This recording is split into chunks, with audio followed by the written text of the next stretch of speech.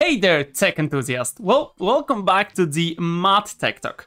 I'm Rafael, and today we're diving into the latest leaks and rumors about the highly anticipated Samsung Galaxy Z Fold.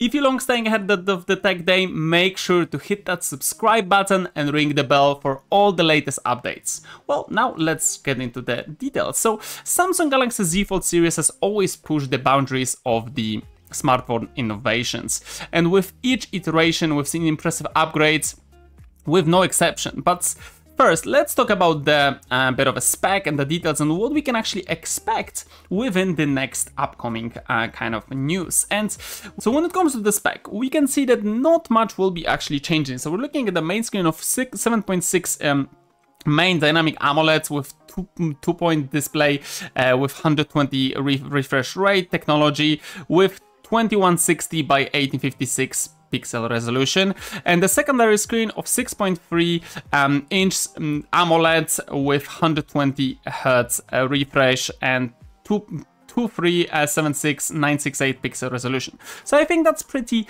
decent, and there is, not much innovation here, but the general spec, the rumors are saying that they will go for the Qualcomm Snapdragon 8 Gen 3 for the Galaxy processor with 12 GB of RAM, and there will be 3 different options for storage. From what we're seeing within the leaks, the price will be much higher on the actual new Z Folds, and they're actually looking starting, I think, $1,800 to a top version of $2,200. So the prices will be definitely going up, and we can also see that the cameras will be 50 megapixel cameras, 12 megapixel on the front, and the 10 megapixel the telephoto camera, so triple rear facing camera system, 10 megapixel cover camera, and 4,400 mAh battery with 25 watts charging support.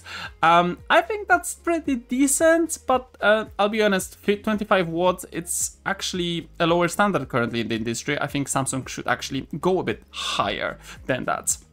But definitely a positive thing is that they're actually reducing the grams, because previously it was around, I think, 260. Let me actually show you quickly. So when it comes to the grammages, we can see that coming from the first Galaxy Fold, which was like 276 grams, the Samsung is actually now dropping it. So we can see that last year the Z Fold 5 was 253 grams, while this one's 239. Well, obviously it's not a huge difference, but still, kind of seeing it that they wanted to drop it down and they're actually dropping it down, I think it's pretty cool.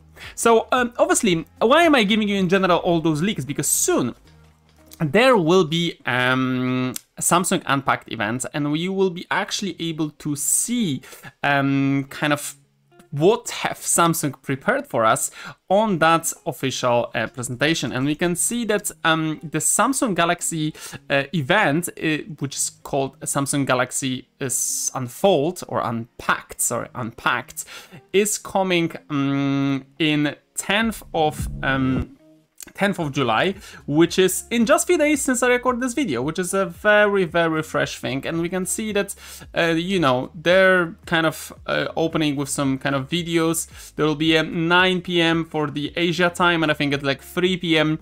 in Europe. So I'll also leave the link underneath this video so you can grab a look and be updated. But from what we see, there will be a lot of kind of newses. And the last thing which I definitely wanted to cover is the kind of colors itself. So we can see that with what Samsung is doing, they're looking to introduce few different colors of that device. So we're looking at the blue, the pink one, which is kind of the first one in this time, and the gray version. I actually like very much the gray version.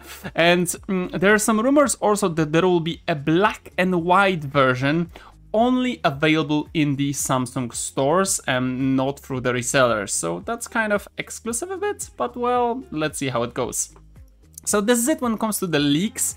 As you can see, the Samsung didn't change much from all the leaks, at least what they're saying, from the Samsung Galaxy Z Fold 5.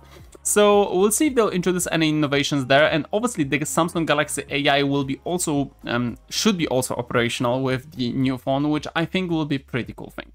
Let me know what you guys think. Is it worth the upgrades? Is it something which will be like a wow for us?